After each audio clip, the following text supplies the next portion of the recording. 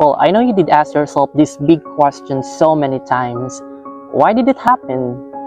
This is my response. Believe me or not, it didn't happen for you to suffer, to be sad, to be alone, to be neglected, nor to feel as if you carry the whole world. It's not like that. This is my powerful answer.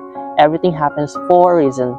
Now, if you're in this situation, of course, you probably don't know what that reason is yet. But trust me, soon you will know. It might take long, weeks, months, or years, but soon you will understand. And when that time comes, you would certainly realize that it's all for your own good. We live in an imperfect world, and there has to be a lot of things coming our way. Nothing to be sure about what kind of obstacles there might be.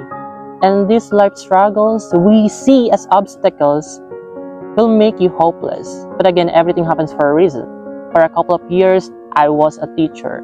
In every class, what I do is not only the subject matter I teach, I integrate life lessons, values that will practically help students reach their whole potential.